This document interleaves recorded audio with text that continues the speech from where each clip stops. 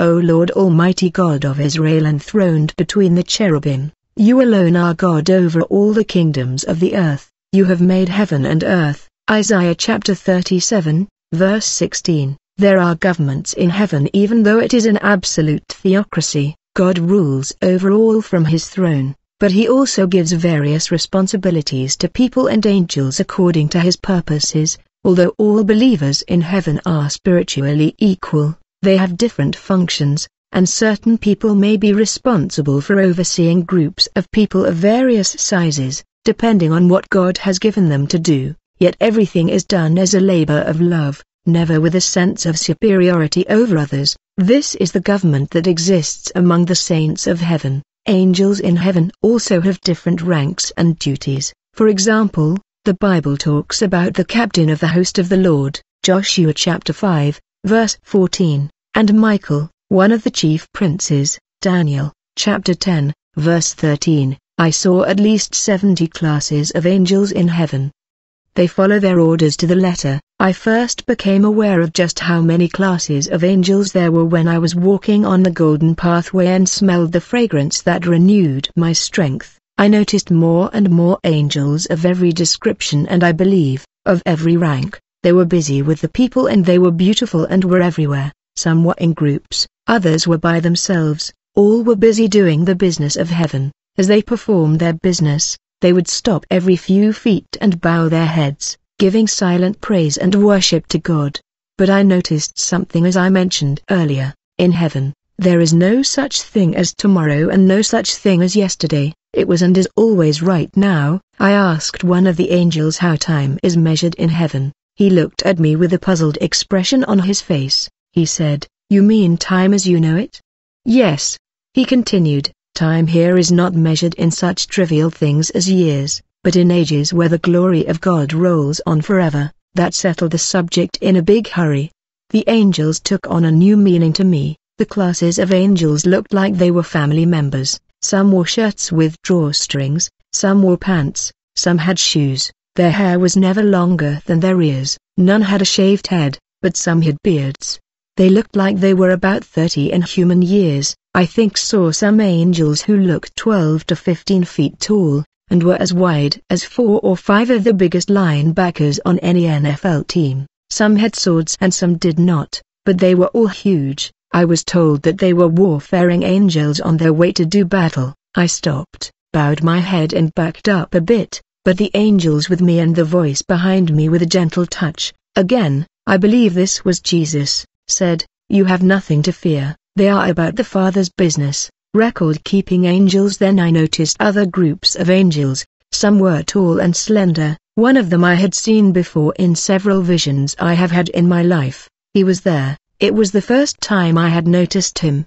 He was standing off to the side watching everything I did and listening to everything I said, and he had a large book. He was writing it with a quill that must have been 6 feet long. It was huge and golden. The book he was writing in was made out of some type of golden-looking material and might have weighed several 100 pounds on earth, but he held it in his left hand, writing with his right. It was as if it weighed nothing to him. I know I had seen him before. Now the word tells us that God keeps a record of every thought and every deed and every action that we do on earth. Refer to, for example, Hebrews chapter 4, verse 13. I wonder about this when I saw this angel writing. Now I understand that everyone has an angel or angels to record everything that he or she says or does, and God knows it. In the book of Revelation, we find that the books are open and I saw the dead great and small standing before the throne and books were opened. Another book was opened, which is the book of life. The dead were judged according to what they had done as recorded in the books. Revelation chapter 20, verse 12. The armies of God, warfaring angels. I saw what I call the armies of God. I was taken to a very large area that wasn't in the city. I don't know where it was, and I don't know what part of heaven it was in.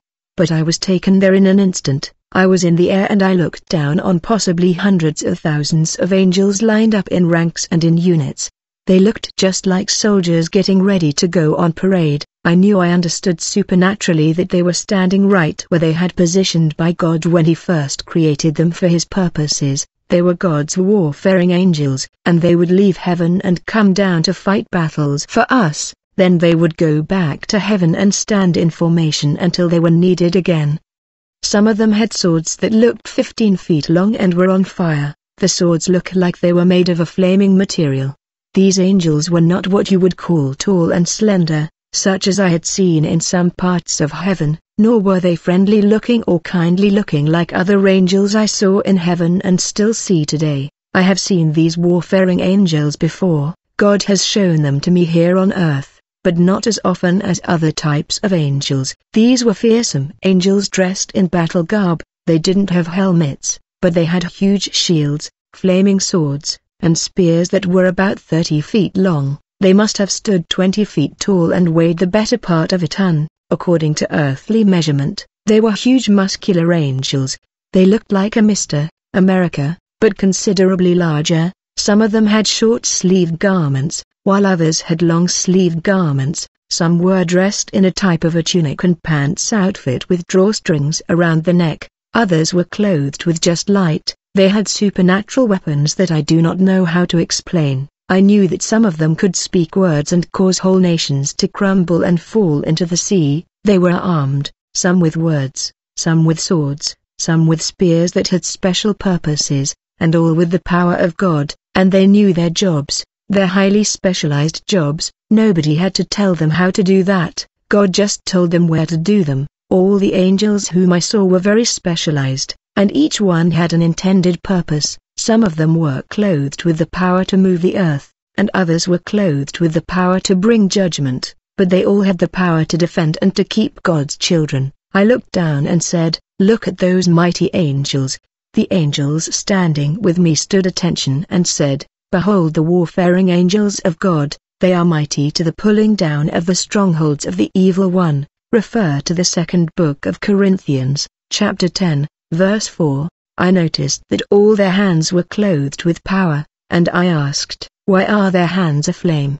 I was told that they are ready at any moment to come and do battle against the powers of the devil that assail us. They are ready at any moment to come and be on assignment to deliver from the power of the devil. The power of God is in their hands to accomplish all that He wants them to do. They were mighty, and they were lined up, rank and file, hundreds upon hundreds of them. I looked at them and knew that they are released to fight for us. The minute we mention the name of Jesus, I saw thousands of them coming and going from their rank and file in the place where they stood to come and do battle on earth. They would come out of the ranks almost at the speed of light and disappear. I knew that they were going to earth to help someone. Oh, the power of God that is there and available for us. If we only knew how much the angels have to do with our victory here, and how God wants us to have victory all of the time. Wisdom-giving angels. I saw that there were multitudes and multitudes of angels in another place who were given to us for wisdom.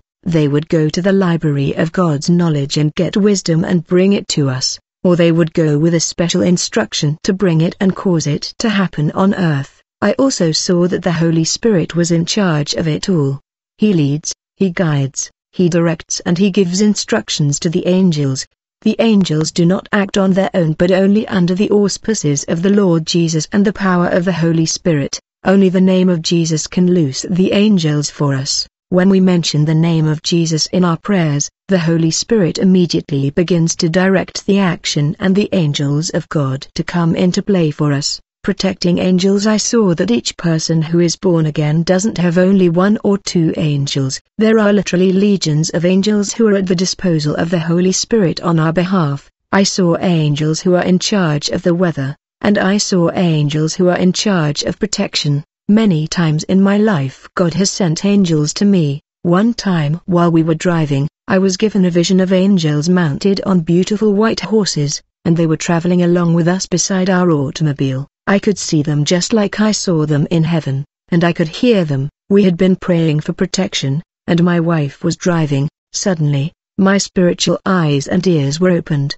and I heard one of the angels say to me, "I can go faster than you can." I thought that was strange, and I told my wife. She said she had been thinking, "I wonder what would happen if I put my foot on it." Angels were listening. It is important that we as the children of God, keep our thinking right. keep our words right, and allow God to go into action for us. Angels for all God's purposes. I saw what appeared to be millions and millions of angels for the many purposes that God has intended in heaven, but I was not allowed to see all of them. The angels would not speak to me unless it was the perfect will of God for them to do so. They are totally obedient to God. Anytime Jesus was near, the angels would stand at attention and look at him with the greatest adoration. They would fall at his feet if he wanted to speak to them.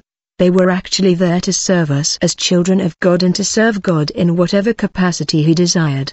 They were energized to do that. They were empowered to do anything that he wanted them to do.